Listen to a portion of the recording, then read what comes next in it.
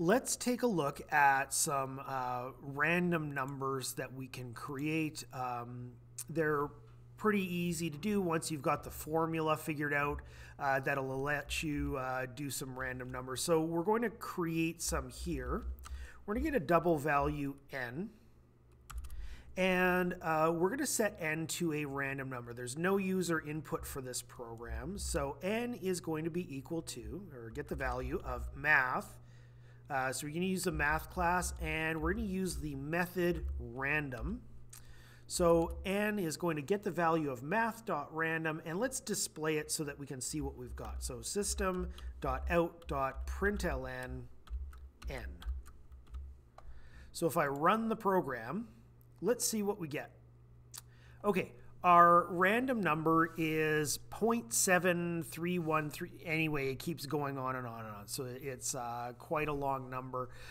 Just to show you that it's random, we hit run again. It's a different number. Now, technically, random is a word that we're going to use, but they're not really random. They're just impossible to predict, and that's all a computer can do. Computers can't really come up with random numbers. But imagine that we wanted a number to play a game of dice. So we wanted to represent rolling a six-sided die. I don't think the number 0.199 is going to do us much good. So in this program, we're going to take a look at how you take what math.random spits out and turn it into something useful. So what we're going to do is, in the next line, we're going to display n again, but we're going to turn it into something a little bit more useful. So like, let's start with a random number from 1 to 100. Let's try that. So we're going to multiply this by 100 to get started. So if I run this, you're going to see our 0.13 becomes 13.0 whatever. If I run this a couple times just to see what this is doing, I get 36, I get 0.84. So it multiplies it by 100.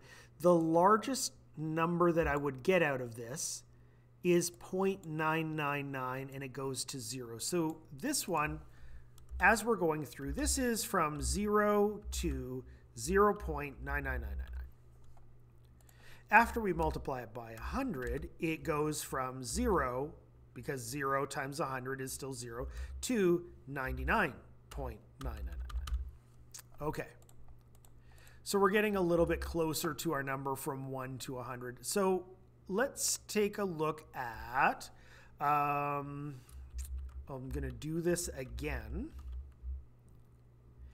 And we're going to get an integer value from this. So I'm going to typecast the result of this as an integer, and then we'll see what we get.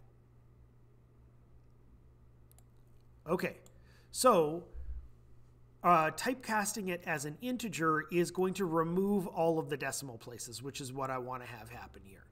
So 92, we're getting close. Now all this does is it does not round off the number, it just loses the decimal places. So we get a number from 0 to 99. Now what I want to do is I want to make this from 1 to 100. So think about this. The lowest number I can get out of the range is 0. And I would like it to be 1 instead, so I'd have to add 1 to it. And the highest number I can get out of the range is 99. If I wanted to get 100, I would have to add 1 to it. So we're simply going to do that. We're going to add 1. So if I run this, I'm not going to repeat this over and over and over again until I get the number 99 to demonstrate it. You'll just have to try it out on your own if you don't trust me. So we're going to go from 1 to 100. So that's a pretty simple formula. But what if we wanted maybe a little bit of a stranger range? Imagine that I wanted to get 16 to 57. how would I use this random number formula to get the range 16 to 57? Okay. So there's two components here, X and Y, and I'm going to show you how to calculate these things. So X here is the range value. I'm going to turn this into a comment as well. So X is the range. So it tells us all of the numbers that we're going to be using. So in the range from 0 to 99, how many numbers are there? Well, there's 100.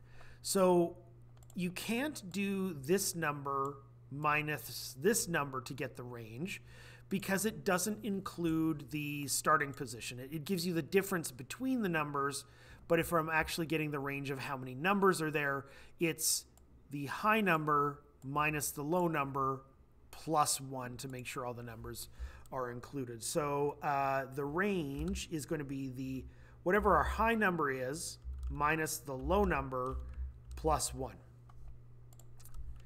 The other value that I'm going to get is essentially what I want to do is this number here is going to take 0 and I want to shift the numbers that I get so that the low number is the lowest number that I want in the range instead of 0. So all you have to do is you have to add the low number in the range. If I want a minimum of 16 and my minimum originally is 0, I have to add 16 to it. So this is essentially just the low number. So how would I calculate this? I'm going to copy and paste. So for this, X is going to be the high number, 57, minus the low number, 16, plus 1. But don't ever leave it like this in your solution. You actually want to work out what the answer is because this is a little bit of a mess here. So 57 minus 16 is 41. Plus 1 is 42. And then what we want to do is we want to add on the low number in the range, which is 16. So if I wanted to take the same number that I used up here, but turn it into a number that is in the range from 42 to 16, sorry, from 16 to 57, I would use this formula. So I'm going to run it again. And I get 47 as my random result in this case. So by using the formula, we can take whatever we originally get and make it useful. Now, what if we needed a really strange range and we wanted to go from, let's say, -4 to 18? What happens here? So I'm going to use the same calculation here. So I'll do this. Now, this is the range. So it's the high number, 18, minus the low number. So minus 4 plus 1 for the range. And then over here, we add on the low number. Now, obviously, this is not a good calculation, so we've got to fix this up.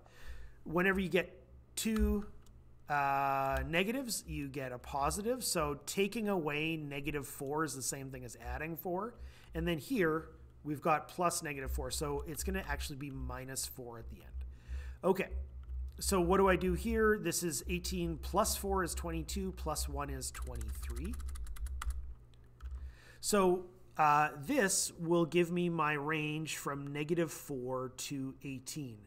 And if we wanted to take a look at some different results, we can take this and insert math.random here to get a variety of different results that all fit within this range. So I'm going to copy and paste a whole bunch, and I'm going to run this So we'll be able to see a whole bunch of different numbers this time that are all in the range of -4 to 23. So that's the absolute minimum that I can get in that range.